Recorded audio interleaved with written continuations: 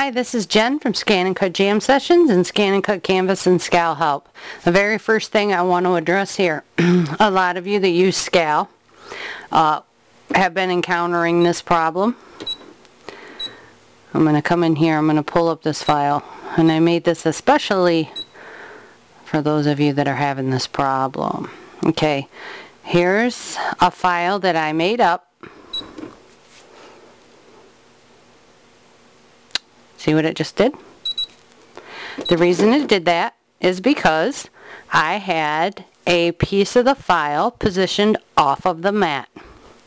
This is what the file is supposed to look like this. It's the little Lakota Raiders file that you just seen me make up, only I squished it together and moved it because I'm a cheapskate and I like to save stuff. But over here in the corner, I pulled the actual football, the little magnet, the full football piece.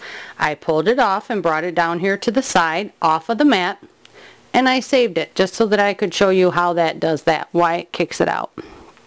You also may have times where it kicks it out because of the line limit, the 2 megabyte 300 line limit that happens with our ScanNCuts. That happens when you have a lot of items, especially like in the rhinestone, with the rhinestones, or with if you have a lot of objects on your mat. If you can go through and either group them or union them, that will work too. If you have a file, and I'll see if I can pull that file up here, if you have a lot of them like that and whatever you do in Scale it still doesn't work, take it back to Canvas and that will help you.